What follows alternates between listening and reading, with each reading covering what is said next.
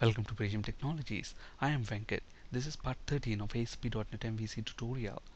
In this video, we'll discuss using form collection object in MVC and its purpose. Please watch part 12 before proceeding with this video. In part 12, if you remember, we have implemented this create employee view. Notice the URL here, employee controller, create action. So within the employee controller, do we have create action method? Yes, we do. And notice that this controller action method is decorated with HTTP get attribute, meaning this controller action method will only ever respond to the get request of this URL. On the other hand, if I fill this form with some data, and then if I post this form, okay, do we really have a create action method within the employee controller which is going to respond to the post action? We don't. So obviously what is going to happen when I click this button, we get an error stating the resource cannot be found. And look at the HTTP status code 404, okay, which is nothing but the resource cannot be found, and it makes sense. Let's see how to fix this. So what do we actually want to do when we click on this button create? We want to take this employee data from this form and then save it to this database table tbl employee. Okay, so obviously the first thing to do is to create a stored procedure. So here I am creating a stored procedure. The name of the stored procedure is sp add employee, and obviously to add employee data to this table we have to have the input parameters, for name, gender, city, and date of birth. But notice that we are not having an input parameter for ID because ID is an identity column which is going to be auto computed.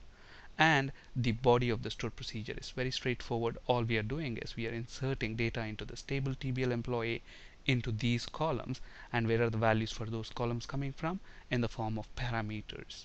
Okay, so that's the stored procedure. That's the first step. And the next step is within employee business layer. At the moment we only have this employees property which is going to return all the employees that are present in tbl employee table. We also need a method to save the employee data to that database table. And to do that, let's add a method. So I'm going to call this public. The return type is going to be void, and let's say add employee.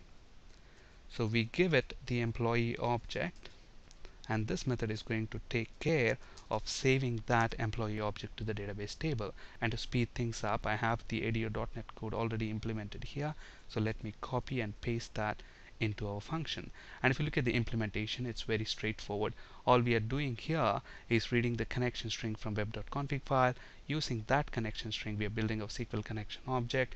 We are then preparing our SQL command object. So here we have the stored procedure that we just created, sp add employee, and then we are specifying the command type as stored procedure.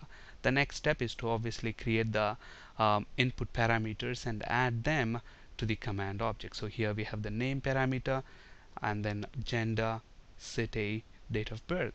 Finally, we open the connection, execute the query, which should insert the given employee object to the database table. Okay, so that's the second change that we have to do in our project employee business layer. Alright, so the next thing is obviously when I click this button, we need a create action within the employee controller, okay, which responds to the post operation. So let's go to the employee controller, and I'm going to make a copy of this create action, and I'm going to decorate this method with a HttpPost attribute, meaning this controller action method is going to respond to the post operation. Okay, so obviously when we click this button, what should happen? We should harvest the values that are present in this form, okay, and then pass them on to our add employee method within the business layer. So add employee method is going to take the business object, the employee business object. Okay, and to do that, obviously this method needs to receive the form values, and to do that I'm going to introduce a parameter here, form collection. So we have the form collection there. So what is this form collection going to contain? So when I click this button, whatever data that is present on this form, this form collection object is going to receive them in the form of key value pairs. Okay, so if I want to retrieve, for example, let's say I want to print all the keys and their values that are present on this form. How do I do that?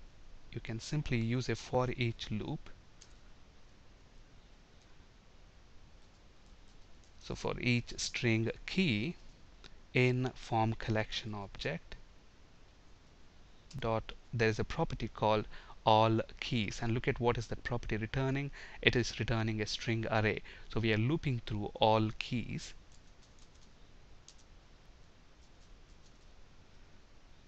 Actually, let's write the key there. So key is equal to,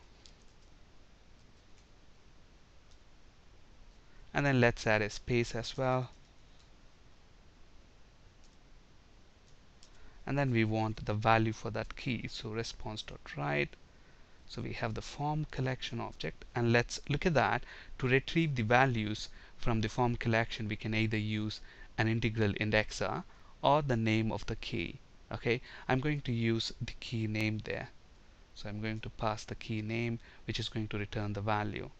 Okay, and then let's put an HTML break there so that every key pair value will be returned in its own line.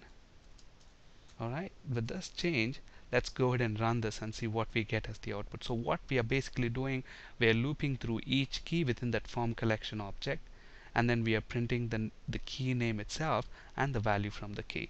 So let me run this and navigate to the employee index view, create new, let's populate that with some sample data, and let's click on this create button.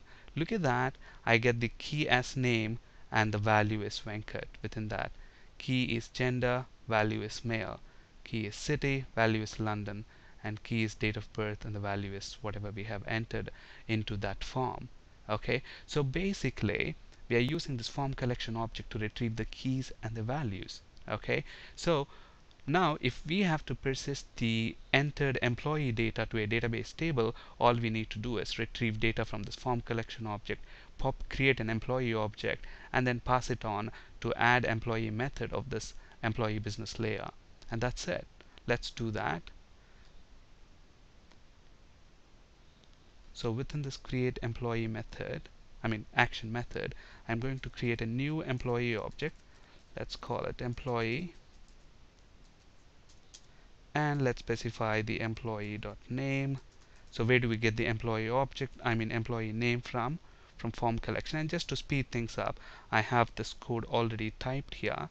So let me copy this code and paste that right here. So we are taking the name from the employee object,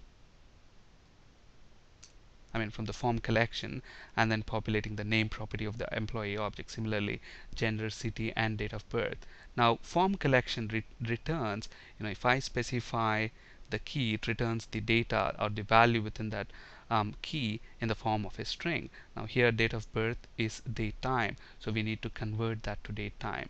Okay, so we have the employee object, and all we need to do now is create an instance of your employee business layer.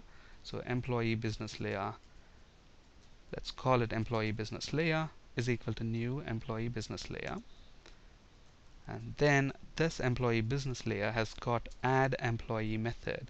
Okay, so we need to pass the employee object, and this method will then take care of persisting the data that's present in that employee object to the database table. Okay, and once that is done, what we need to do, we need to redirect the user back to the index view, index action method, so that we can see the newly added employee. And to do that, I'm going to use a function redirect to action, and to which action we want to redirect the user, specify the name. It's the index action that is present in the employee controller, which is going to list all the employees. That's it. Let's go ahead and run this.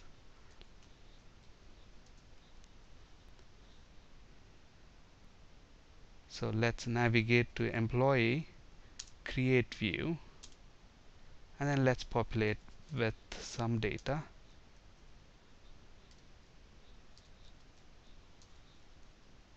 And let's click on create.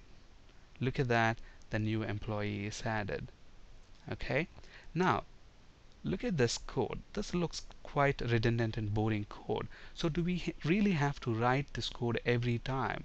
Let's say here, if you look at this form, it's a very simple form. I have 4 fields. Let's say there's a huge form with like 10, 15 or 20 fields.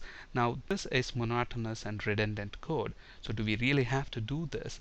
You know, code of retrieving data from the form and then populating the business object and then sending it over to our business layer. Do we really have to do that in MVC? No, that's the job of model binders in MVC. We'll discuss about model binders in our next video session. On this slide you can find resources for ASP.NET, C# and SQL Server interview questions. That's it for today. Thank you for listening. Have a great day.